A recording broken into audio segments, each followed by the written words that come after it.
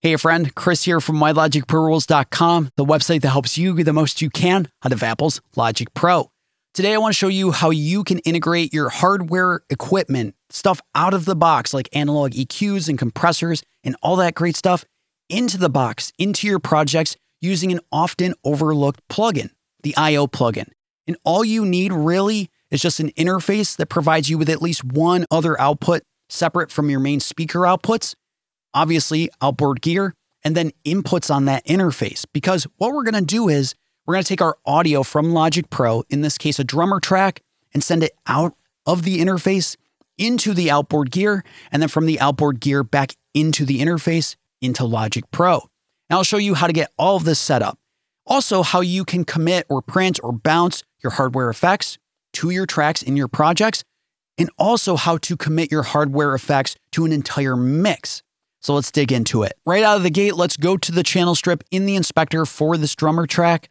And we're going to click on the plugin section and go down to Utility and I/O. And the I/O plugin is your ticket to integrating your hardware into your projects. Now, it's pretty plain looking and might even seem overwhelming, but it's very simple what each section provides.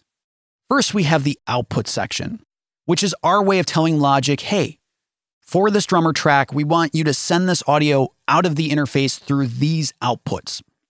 And then the input section is our way of telling Logic, hey, these are the inputs to expect that incoming audio, that returning audio that's been processed through hardware. Then we have the latency detection, which is very important because once you start to add, external cabling and routing and processing, there could be latency that's incurred just by, sending the audio, out of the box. But just by using this ping button, we can tell Logic exactly how much latency is occurring. The I/O plugin will compensate for that delay or latency. And then we have the dry-wet slider, which allows us to basically blend, like a mix knob, how much of our external processing we want to hear in our project. Pretty awesome. And then we have the format for either stereo or mid-side processing. So we're going to stick with stereo. And, first things first, let's just take a listen to this audio with the I/O plugin enabled, but we haven't touched anything yet, right? Let's just try to take a listen.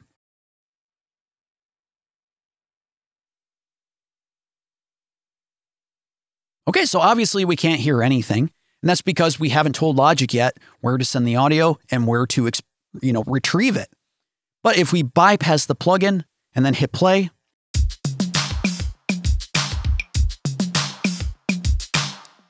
we hear our drummer track. So we know there's audio, we just need to route it. Okay, so first things first, we're going to route the output. Now, I'm using the Apogee Ensemble. It provides me with 2 speaker outputs plus 8 other outputs. So in my case, I'm processing a drummer track. It's a stereo track, and I'm going to select outputs 9 and 10. These are physical outputs on the interface that we now have to connect to our external hardware. And you can have the I/O plugin in any format that you choose. It doesn't have to be a stereo I/O plugin. If we click on it, we can see we're working with a stereo instance because this is a stereo track. But if you have a mono track, you can open a mono instance of the I/O plugin. Or if you hold Option and click, we can swap the orientation of the I/O plugin or any plugin in Logic Pro from that of stereo to mono. So we could process this track as just a mono instance. Or if it was a mono track, we could switch it to stereo. That's how amazing Logic Pro is. You can literally change the orientation of the track on a per plugin basis. But we're going to stick with stereo. Okay, so now I've cabled 9 and 10 from the interface to my only piece of outboard gear, which is the ART Pro VLA2, a compressor. I'll show you some more complicated scenarios further into the video. Next, we need to choose the inputs. We've now connected the outboard gear outputs to the inputs of the interface of the Apogee Ensemble, and that's going to be analog 1 and 2.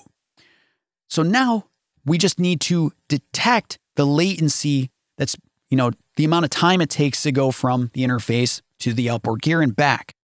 And to do this, we're going to click on this ping button. Now, I recommend that you mute all of your outputs.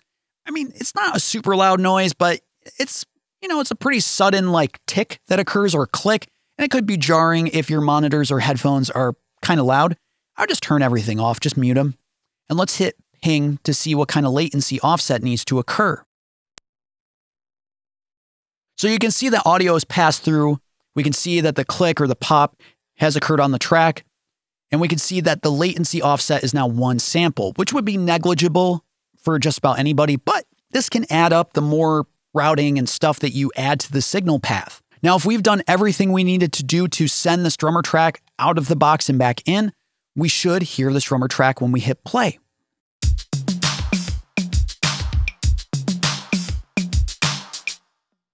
Cool, and it's being sent to my compressor. At this point, we want to explore some other controls. The output volume number 1, because at the moment, there's no compression occurring on this drummer track. I mean, I'm sending audio out of the box, but there's nothing happening because I haven't hit the compressor threshold yet. So I'm going to set the output volume to +8, and this is going to allow me to hit the compressor at the threshold. So now the signal is louder, the compressor is going to react to our drummer track, and we're going to hear that compression impact the drummer track. This output slider is great when you need to gain stage into your external hardware. Then we have the input volume, and I'm going to reduce it by -8, just so that when we bypass and reintroduce the I/O plugin, we're hearing only the effect of the compressor being cut in and out, and not just a level boost or reduction. And let's take a listen.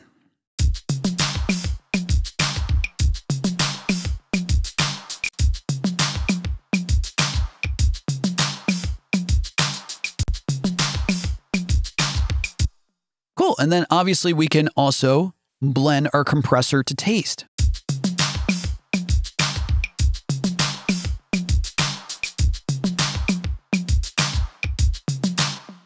Awesome, that is so sick. I'm now using my outboard gear with my project, and the timing has been compensated for, the levels have been adjusted, and everything works exactly as we would want it to if we were working out of the box.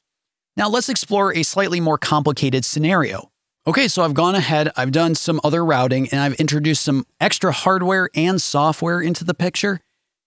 As I mentioned, I don't have any outboard gear besides that one compressor. So I've plugged the outputs of my compressor into my Symphony desktop interface, and I have the Symphony desktop connected to the Ensemble via optical ports, and that's how we're adding some extra processing.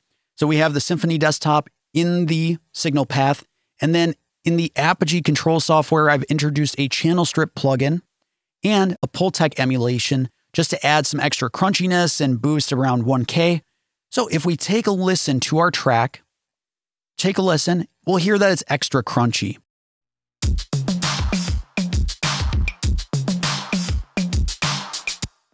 And you can see that the input has been switched from that of analog 1-2 to optical 1-2.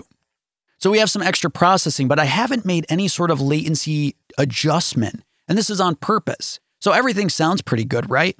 But let's set the dry wet slider to about 50% and take a listen to how this sounds. We're going to hear the dry signal without our external processing alongside 50% of our external processing. Take a listen.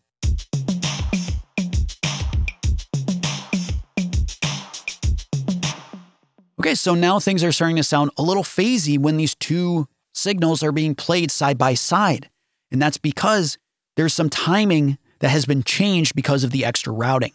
So let's set this back to 100%. I'm going to turn off all of my outputs just to be safe. And let's press that ping button once more. Okay, so now 15 samples is how much needs to be adjusted on this track to make sure that this track, if it were a full project, it was playing back in time with the rest of the project. Okay, so if we take a listen again at 50%, it should sound a lot better.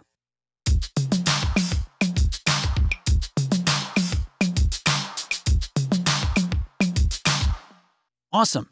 So you get the picture. You set up the outputs, you plug your outputs into your outboard gear, then you plug your outboard gear into your inputs and you set the input, and then you detect the latency if there is any latency. You detect it, Logic compensates for it. But how do you commit your external processing to your tracks? Because if you just take a look right now, if I bounce this track in place, right, we are not bypassing the effect plugins at all. But if we bounce this in place, there's no audio in the resulting audio file. So This is a problem, and it gets even worse when you're trying to bounce your entire project out of Logic Pro. Well, that's because external hardware is a processor that requires real-time playback. You can't just bounce a track offline and expect no audio to pass through, but yet somehow the hardware has an audible impact on the resulting file. That's not going to work. So in this case of our track, we're going to set up a send to a bus, and we're going to set this to bus 4. Now I have a video all about buses and sends and auxes that I'll link in this video.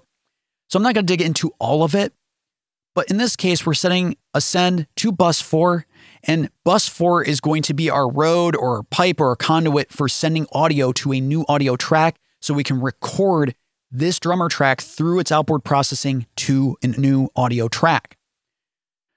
From here, I'm going to set the output on the aux to no output. The aux isn't even important to us. All we really care about is bus 4, but I'm keeping the aux around just to illustrate how you can set up your sends and buses to kind of react differently to different situations. And we're going to start with pre-fader. Now, if we take a look, I'm going to play back this drummer track, and I'm going to start to pan and adjust the fader. And I want you to watch and see how the fader, or meters rather, on aux 4 react in relationship to the drums being adjusted. Take a look and a listen.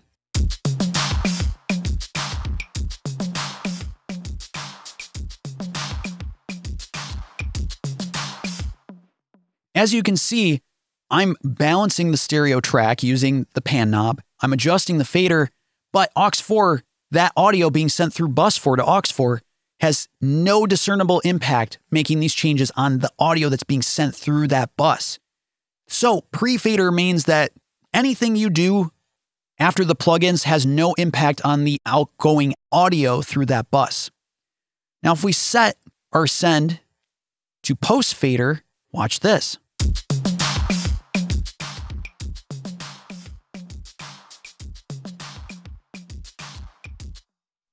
So post-fader, our fader adjustments have a discernible impact, but the panning has no impact. And then lastly, with post-pan, here we go.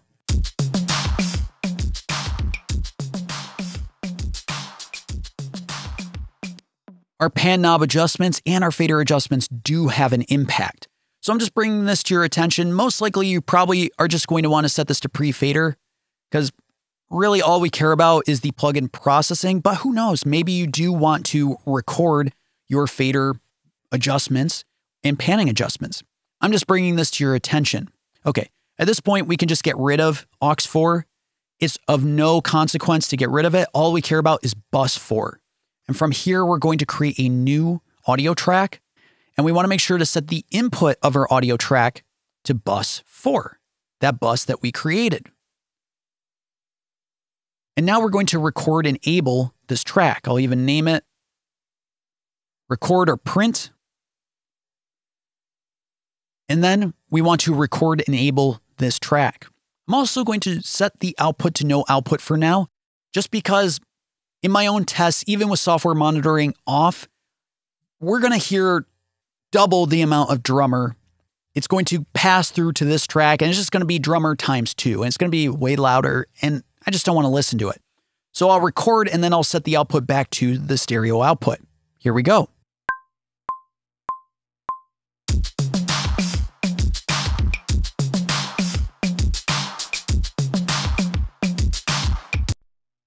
Cool. So we can see we have recorded our drummer track to this new track. And if we set the output to the stereo output, and if we turn off the I/O plugin on the original track, I'm going to solo each and we'll go back and forth so we can hear the differences between the two, the original and the now printed version.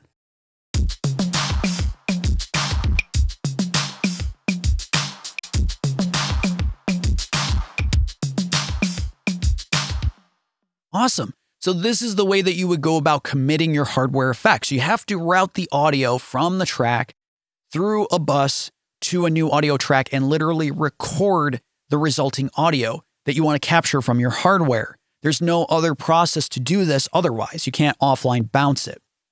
So this extends to, bouncing an entire project as well.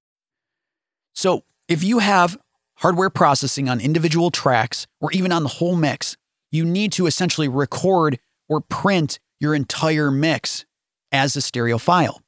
Now, you could route your audio for all of your tracks, but there's a way easier way. If we go to File and go down to Bounce, Project or Section, in the Bounce dialog, we have an option under Mode called Real Time. And real time is literally the playing back of your entire mix in real time to capture the audio that is resulting. So the audio will play through your hardware back into your interface through the I/O plugin and will be part of the processing of the resulting bounce out of Logic. So let's try it right now. And we'll just call this Bounce. Here we go.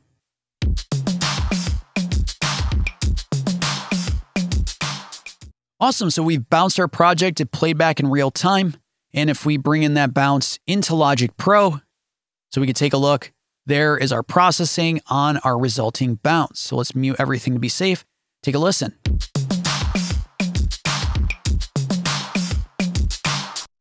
And there it is. Our hardware processing has been committed to our final bounce of our project. So that's the whole workflow using the I/O plugin with outboard gear. I hope this has been helpful for you. If it has, as always, I highly recommend subscribing to the channel, Why Logic Pro Rules, or subscribing on the website itself, whylogicprorules.com. Every week I'm posting new videos, emails, and posts to help you get the most you can out of Apple's Logic Pro. Thanks so much.